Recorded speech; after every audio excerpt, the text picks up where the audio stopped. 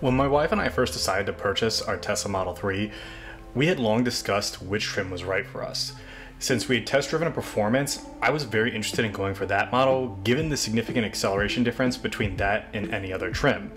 Now, I ended up losing out on that decision as we ended up going with the long range model, but part of that decision was that the acceleration boost that is available for the long range was on the table potentially in the future. This option for the long range dual motor vehicle takes the 0 to 60 acceleration from 4.2 seconds down to about 3.7, which is about halfway between the original value and the 3.1 seconds that you see on the Performance. Now, I couldn't quite talk my wife into dropping the $2,000 on the acceleration boost right out of the gate after purchasing the car, but it was still on the table potentially for the future, especially if anyone ended up using our referral code to purchase a car. Well, I'm very excited to say that we actually had our first referral code usage earlier this month with a delivery and pickup this past Monday. Huge shout out to my father and mother-in-law, Jay and Debbie.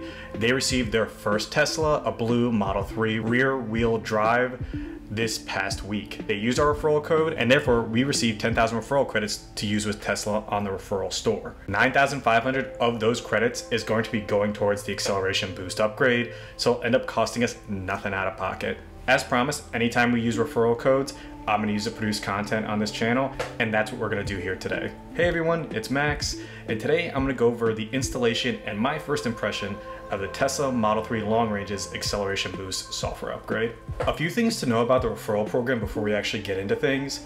If someone uses your referral code, you don't actually get the credits until that person accepts delivery. You are notified when the order takes place, and then your credits actually get held in a pending balance until that person takes and accepts delivery. Another thing to note is that the conversion of points to dollars right now is about 10 to 1, although it does vary based on the product you choose. So for most items on the list, figure you're getting almost $1,000 worth of credits for that 10,000. However, for the acceleration boost, you're able to get that feature that costs $2,000 for less than 10,000 credits. So in that case, you're getting much more bang for your buck compared to the other purchase options. I have to think this is because it's a software upgrade versus something tangible that they have to ship to you, and the reoccurring cost of allowing people to download that software is probably pretty low compared to sending something like a roof rack. Another important thing to note is that the acceleration boost is actually only available in long-range models that have the dual motors. So this is not an option for rear-wheel drive models.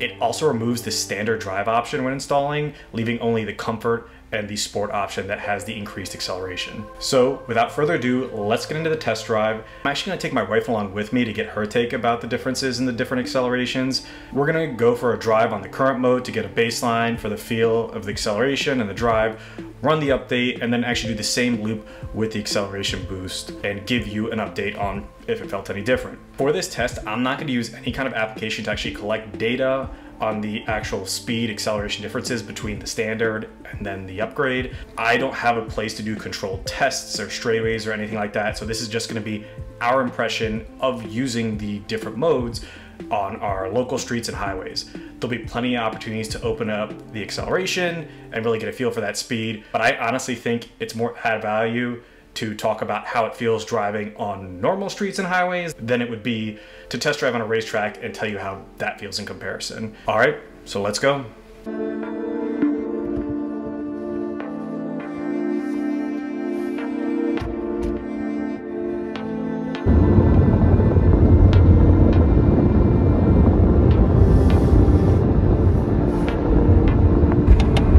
I'm just curious how different it'll feel and how close it will be to the Performance. Because when you can get the feel from I'm going about 40-ish right now, I'm going 40, and closing the gap and getting up to 60. Yeah. Which is probably what you'd more likely experience if you're driving person at that on the speedway.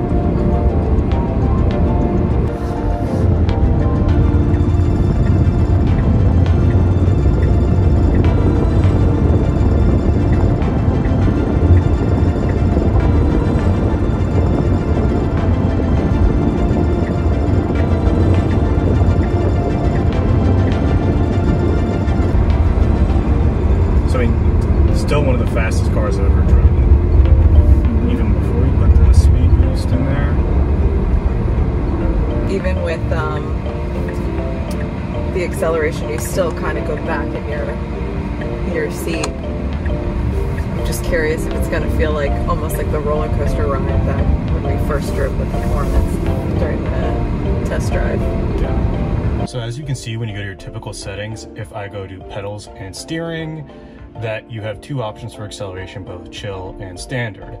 Even in the long range mode, and I'm pretty sure in every single mode, you still get comfort, standard, and sport for steering, no matter what trim that you have, which really just tightens up the steering itself. But for acceleration, it is just chill and standard. Once I run the update to have the acceleration boost, rather than adding a third option, it's actually going to remove standard and only give me sport in this section. It's a little bit of a weird choice for Tesla to make. It'd be nice to have all three options, since I know my wife in particular will not always want to drive in sport mode. However, that's just how the software update works, and that's what we're going to see once we run this update. All right, now I'm going to get into the actual update itself. I'm going to go into the app, into the referral credit section, and you can see at the top I've got 10,000 credits available. So I'm going to scroll over to redeem. I'm going to personally go over to upgrades, click on upgrades. You can see right there, there's the acceleration boost for 9,500 credits. They also have upgrades like premium connectivity for a year, or full self-driving for an additional 3 months. We're going to go with the acceleration boost today, so I'm going to click on that. Click on my Model 3 that I'm adding it to. Confirm that I'm redeeming. And it's going to show me my total balance that I have, what's due, and how many credits I'm going to have after I redeem. I hit redeem credits. I'm just going to say order received. Your car will upgrade when it's in park and on Wi-Fi. So let's see what happens now on the screen. The prompt actually just went away, but a little icon came up that said vehicle update pending.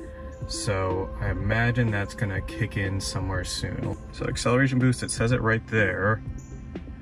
Improves acceleration from 0 to 60 in 3.7 seconds.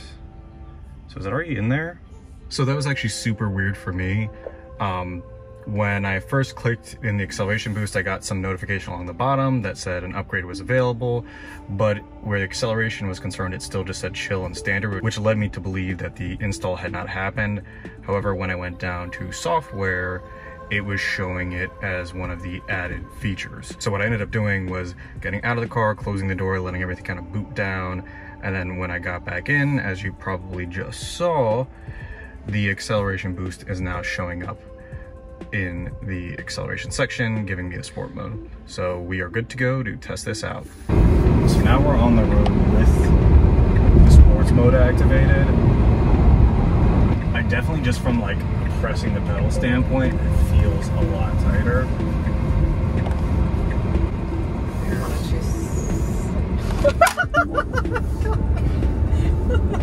All right, so it is a lot faster. I think my camera even fell down for a hot second. God, you almost hear like, it's kind of like a little like whistle or hum when you're flooring it, which I did not notice when I had it in the mode. What's nice too is as I'm going between cars, I feel like I have a lot more control of the speed as I pull up, get over, as I accelerate and decelerate when I take my foot on and off the pedal, which is definitely nice to have. I would say it's not like groundbreakingly different, but you can definitely feel the difference. I can feel the difference as I'm moving around at a cruising speed. Because I mean, most of the time you're not going to be going 0 to 60, but the added control, you know, it doesn't make me feel more dangerous on the road, but it honestly makes me feel like I've got more control of the vehicle, because compared to everyone around you, like I can push and take and really control where I want the car to go, and I don't have to worry about fitting in or getting around anyone. I'm curious if the kids are going to be able to feel the difference. Sure. Because as it is, fast car. I don't know, Harper already thinks it's like fun. She goes, wee, when I say accelerates. But like you saw in that video, there's definitely a noticeable difference. To be completely honest, there's actually been a few days between when I actually shot that original video and when I'm recording my follow-up right now. When we initially installed the update and did the test runs, that was actually right before we went on the trip that I discussed in one of my previous videos about packing the family car and doing a trip with it. So rather than rush out a video and give my first impressions, I decided to take that car on that trip, experience the long 2.5 hour drive with the acceleration boost, and report back on what I thought to give a more well-rounded review of how it worked. Now here's the question, is it worth it? Well, if you really like speed, then maybe. I still struggle with the $2,000 price tag when you could have paid $4,000 when buying your car to get the full performance package. Granted, then you have to deal with the whole drama of swapping out your summer tires with winter tires, but for just $2,000 difference, you get that extra speed acceleration and you get all those trim features. So for me, if I was paying in cash, it would be worth it to just take that extra leap and that extra cost and get the full performance model. However, if you have referral code usage, then I would say this is absolutely something to consider using those points on. Unless there's something else in the referral store that's really jumping out to you and calling your name, and there's not a ton on there, I would say that this is a good first usage of your points. Again, it's the most bang for your buck in terms of cost, and it is a very cool feature that actually adds value to your car permanently. The software is attached, and something with the acceleration boost will typically sell for more when you end up selling your car down the road. Something that Tesla does offer if you purchase the acceleration boost out of pocket is a refund if you decide to return the software within 48 hours. This only applies for the first time that you download the upgrade, but it does give you the opportunity to pay for the upgrade, test it out for a day or two, and if you decide that that was not worth $2,000, you can return it and get your money back. That's a really nice feature. I wonder how much of that is due to the fact that people were not satisfied with the acceleration boost and were asking for refunds to the point where they had to build in that program itself. But yeah, that's all I had for today. If you plan on ordering a Tesla and need a referral code to get that $500 off and free 3 months of self-driving, feel free to use my code. As always, it is linked in the description below. Like I said, and like this video shows, if you use my referral code, any credit usage, I will turn into content for this channel. As always, if you like this video and you want to see more, please like, comment, and subscribe to see more. Thanks for watching. Until next time.